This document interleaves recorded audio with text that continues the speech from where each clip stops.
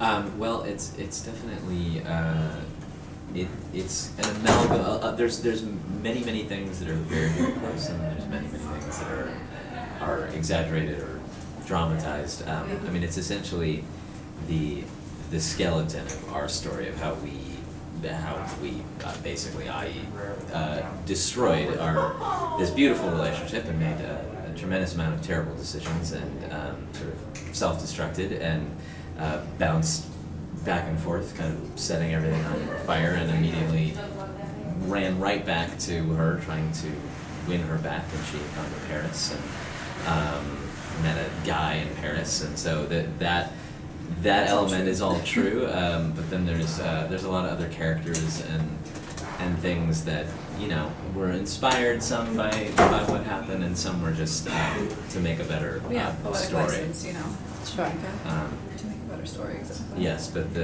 unfortunately, many of the clumsy, horrific decisions that the character makes in the movie are somewhat true to what I've done. I wish I could blame it on my imagination, but yeah, so it's a combination. So what was your reaction when we suggested, I assume you suggested making the film? He did. Yes. I was, he came home one day from a pitch meeting that he had where he was pitching other story ideas. He's like, well, they weren't really crazy about what I was, talking about, but then I just happened to mention our breakup, and I told them the story of what happened, and they loved it. Yeah. And I think I should write it into a movie. And I was like, I haven't even told my friends and family about what really happened. Yeah, yet another brilliant decision made by me. So I was kind of freaked out that he wanted to retell it. I was not sure how on earth it could be made into something that was like something that was audience friendly or funny or anything. But that was what it just turned out that as I told this story to people, it hit this chord, and everybody was like, "Oh my God, my proposal was the worst," or my best friend had the exact same thing happen, where they kind of spun out of control, and it's that moment, that sort of quarter life crisis where you're questioning everything. Yeah, there's those two roads, and sometimes you're lucky enough to have the perfect thing, but then doubt it, and you think, oh, I'm just settling, and I'm so comfortable, and life should be filled with misery and pain, and that's so inspiring. And then, so I think a lot of people definitely connected to that, not having that fairy tale proposal, and not having that beautiful, that epiphany, where everything clicks, and, things are a little messier, and so it seemed like a very human story. And then when I read the script for the first time, I was really pleasantly surprised that it really did make me laugh, and I got to see it. Yes, I got to see it in a very different light, and getting to make this was a very cathartic way to put our own spin on something sort of unhappy that happened to us. Yeah. I was curious about that. Like, how was it going back through that and this whole process, working on it together the way that you have? It was definitely rewarding, challenging. Sometimes it was hard for both of us to go back through it, and just not like we would have moments of like, oh my God, I can't believe we went through it, but like just on our own, and I think in our own private moments of like, oh, I remember that. It was not fun, but let's make something funny about it. Yeah, and then add just the process and stress of making a movie, just any story, and you put that with us telling our own story, and me as an actor having to go through all of that again and go back to Père Lachaise in Paris and act out the scene where I was sobbing and groveling to get her back and to come back to the U.S. There's these things that happen that were in the moment were, some of the worst, lowest points ever for me and probably both of us, and so we wanted to be truthful about it, and I guess there's something just inherently funny and I think relatable and human about making mistakes, and so it definitely, there were moments of it being incredibly challenging to get through, but somewhat cathartic, therapeutic, and twisted.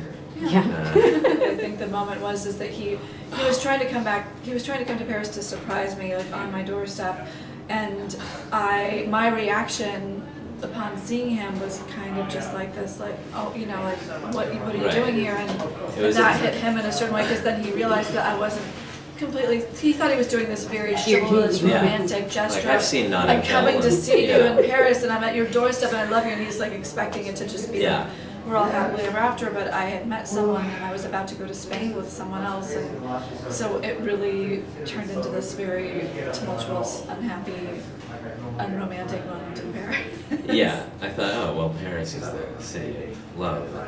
But I mean, it's like, there's nothing more humiliating and sort of shaming than failing romantically in Paris, because it's such it is just the history and like it's just this monolith of romance and beauty and poetry and art, and so, you know, going out there and being just trampled on by that place and not knowing the language and having your, you know, the girl you love meet a Frenchman, and it's just it was just a horrible horrible experience, and so we thought we should probably go back and do it again and relive it and shoot it, and experience all these traumas again, and then continue to do so in press, and then continue to talk about it in press, and then show it to an audience and let people judge us for our so it's, I mean, I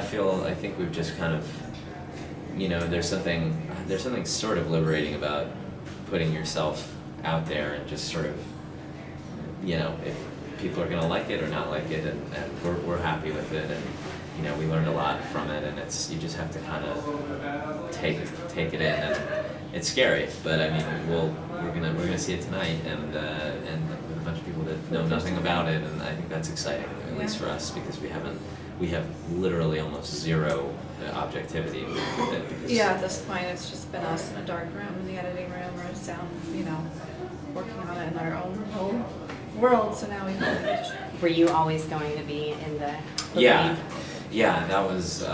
That was always the idea, I didn't really want to let somebody else put themselves through it. And I was excited to tell the story and portray the character. How did everybody else become involved? Jason and Zachary? I mean, different. Jason I've been best friends with since 8th grade, and he's a great actor, and so that was. Melanie, we knew personally as well, but it wasn't really our personal relationship that made us necessarily want her to play the part. We just thought she would be so perfect as this character. We just love her She's work wonderful, so much. So that was So we were kind of nervous to go to her, because we were like, what if she doesn't like it? Would she feel weird passing on it, because we're friends? But luckily she was really excited to work on it too. So. And Maggie was somebody that Maggie I think was actually the first person involved, and we met with her, and she's fantastic and has just the perfect quality, and really she understood the character right away, and I think she was excited to do something a little more comedic, as was Zach too, who was someone we loved and we'd never seen do anything like it, and we were really excited to try it's exciting to see people do something completely different, and we were happy to be able to offer that to those people, and we were lucky enough that they were excited to play around. Something a little less dark, a little less heavy. And he's hilarious, and seems great. Tell me a little more about the walkie-talkie direction. So we were in really small spaces, and we were in Brooklyn apartments that were tiny, and it was so hot. It was during like the worst heat wave this last summer, and there was no space. So we'd be shooting a scene, and the entire all the director, the producer, everybody there would be like a block and a half down the hall. Like there was literally. We'd be on another floor. Yeah, or 2 floors down sometimes, and running cables all the way down because New York is. Yeah, and just in terms of time, it was like I would love to have been more personal, you know, and be able to whisper and talk to the actors like, you know, more intimately. But at a certain point, you're like, there's no time. There's no time to go up and down the stairs. There's no time to do that. There's no room for me in here. So the walkie-talkie became the me, director. And and you would just hear the AD say like cut, and then you hear like. Can you take me to Simon? This like little black box of judgment and criticism just placed in front of me and be like for everyone to hear. Yeah, and then I get notes over like this loudspeaker from this box and degraded. No, but that was crazy circumstances. Yeah, I know. We just kind of had to get over. We had to get over it and just kind of do it. Yes. Make it work.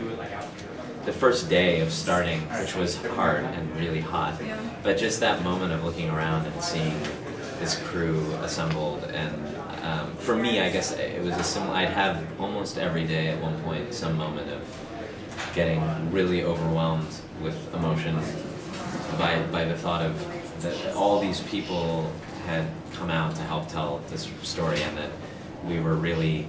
It was something that I either lived or imagined, and we were getting to make it, and there were art directors and props and, you know, everyone in between there to serve this story that I guess it didn't make me feel egotistic. It wasn't a moment of arrogance, it was a moment of like humility and gratitude. So it was like but the first day, I guess, that when I looked up and saw and you see the little slate and it has the movie name and you know, that was great. Then there were low points of heat stroke too, which aren't as fun. But the low points are fun in retrospect because you get to tell the story of like, and then you know, at the rap party I fainted and went to the emergency room. But you waited till you got the job done. I was done. Yes, yes. Always wait till you're done. Yeah. Well, what do you want people to take away from this film? I hope that people can just share, you know, for other people who didn't have the perfect to make the story, that they can share in enjoying the moments of, you know, well, we're not the only ones who didn't pull it off just the way some people hope to. The sentiment of, oh, I guess it could have been worse is what I think I'd like people to take away. Look at that guy's fumbles. So, nice fumbles. So yeah. So you're trying to help other I'm trying gentlemen. to inspire by saying this is as bad as it will ever get. And, You can do better.